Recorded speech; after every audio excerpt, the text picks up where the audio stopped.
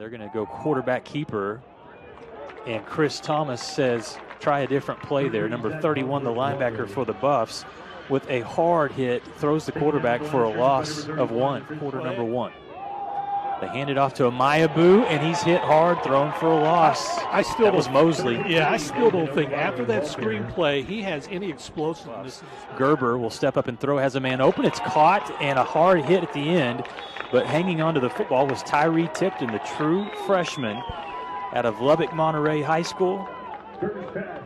And a good job, good concentration, good toughness there to hold on to that football. He got popped. He got popped really good with the guards. Here's Gerber on second down and long. Will throw it to the far side, up in the air. Great catch by Devin Neal, as it was pretty good coverage on the outside from Kason McCullough. And Gerber threw a fastball that was a little high.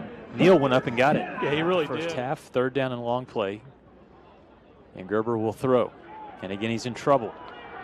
Throws, has a man open. It's Kenneth Redd Jr. with the catch. And he's still trying to go closer to the 10-yard line as he stopped at the 11 alert. So technically, you have all 4 of your tight ends on the field right now. Exactly. One of them is in the backfield, and that's Jordan Johnson. They'll keep it with Jordan Johnson, and Johnson's across. Touchdown Buffs, stampede, baby, for Jordan Johnson. And now that lead cut in half. That's what the fans have been waiting for. Yeah, from really. Flower Mound, Bronkhorst all day to throw, but he took too long and got hit from behind. Eric Collins was able to make the stop. It was behind the line of scrimmage, so it's going to be a sack there for Collins. And that's one where new defensive linemen into the game here for the Buffs. One of them, Bryce, is number 14, Maxwell Perez. Yeah, we knew he was going to play a little bit of defense tonight. Alfred Greer is taken down by Eric Collins, who is a player that has started every game since he came to Canyon. Well, and I'll tell you what, he's just one of the best linebackers out there, I feel. Obviously, I feel like he's an All-American candidate. Just by the way he plays well on the pass, but he's really good on the run, as example of that last clock is. That was Coach Hughes coming out a few steps to holler some instructions for Nick Gerber through the mask, of course, in 2020. I don't think when you get yelled at as much with a mask on, it doesn't count as much. Second down and long here for the Buffs. Gerber steps up, throws down the field, a jump ball. It's a touchdown into the end zone. It's going to be Glenn Mbaku. No flags. What a play. Man, that was fantastic, because what an arm for Nick Gerber that time. The defensive back, the safety came up, thought he read it, and he misjudged it.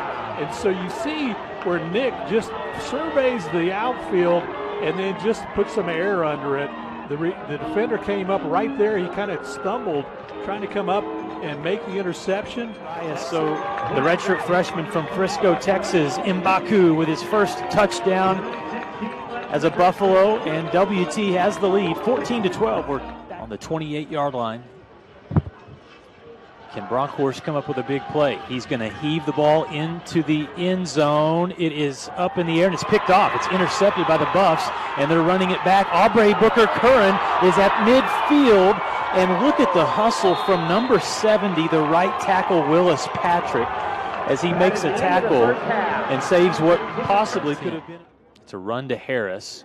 And watch out, Harris burst free at the 40 to the 50, pushed out of bounds after a great run. And they set that one up. It was beautiful blocking over the right side. And easily Khalil Harris's best run tonight. Brandon Blair will come in. He's in the backfield along with Jordan Johnson. 1st and 10 Buffs. Fake it to Johnson. And a throw to Blair. I think he had 1 foot in. He did. So that's going to be another first down and another throw to a running back. Yeah. Watch out for Devin Neal at the top of your screen. One-on-one coverage. Gerber is going to go to Neal. Neal beat his man. The ball's in the air, and it is intercepted. It was tipped through the hands, intercepted by Letty French, and he's running it back. Buffs are going to swallow him up, and it's a recovery by Tyree Tipton. What in the world is going on out there? The Buffs come away with a turnover after turning it over themselves. Well, for Bassett, what's your play that you got called up on this one? 4th down and goal play for the Buffs. Angelo State bringing pressure from every angle. It's Johnson. Jordan with the last surge is across the line. Touchdown, Buffs. Well, I'll tell you what, he went off the left side that time behind Parker Hanna and A.J. Magruder, and then got a little push, and I didn't see who came from behind him and helped push him in, but he got that extra push to get into the end zone. The football. It's 3rd down and 10. See what they do. Bronkhorst in trouble, and he's sacked. He's taken down by Trayvon Mosley for the sack. Give credit to Victor Smith as well. Nobody was open, but that time they kept him in containment. Again, like I said, Landry, he's been known to throw. They fake it, throwing off his back foot. It's picked off! Picked off by Escalante, and he's bringing it back at the 40, 35. This one is going to be a pick 6.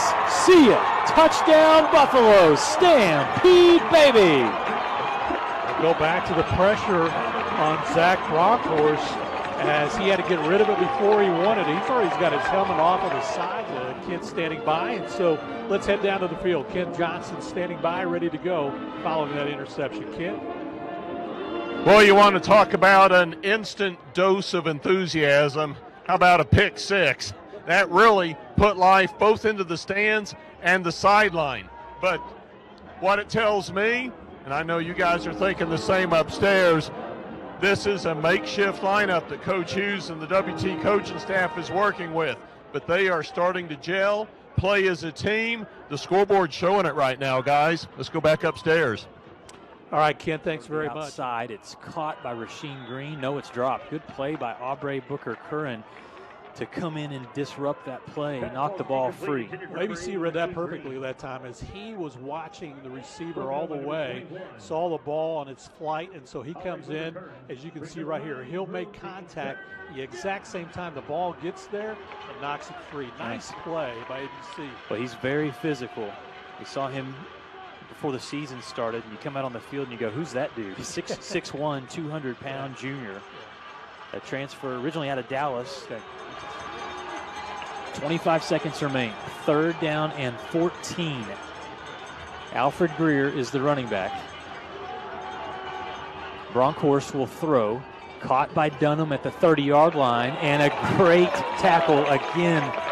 On this drive, it's been a lot of Aubrey Booker Curran. He makes a good tackle, and the Angelo State Rams will have to punt after we come back from this time. What you like to see, Bryce, if you're a WT fan, is the response from the Buffaloes twice, really, in this game. They got down 12-0, came back, led at halftime, 14-12. Angelo State has an excellent drive to start the second half, goes up 19-14, and since that point, it's been a 13-0 run by the Buffs.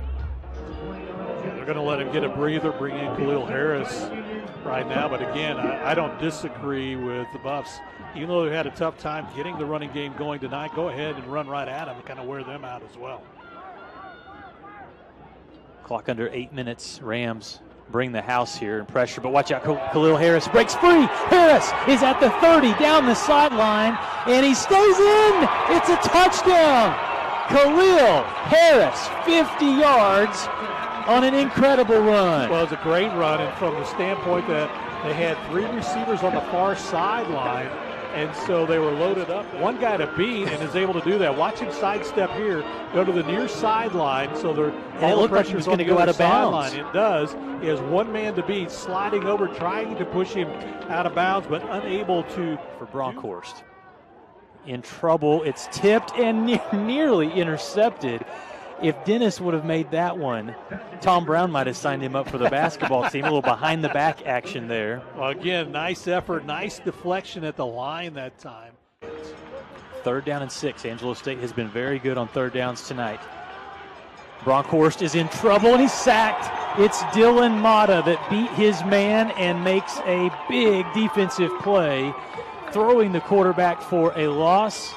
And Angelo State's going to have to kick the football back to the Buffs. Yeah, they're going to go for it. They're going to go for it. They're going to bring out their jumbo package, and you know that's just going to be plowing up they're going up the middle on this one. They've got 2 timeouts, so if they want, they could use one.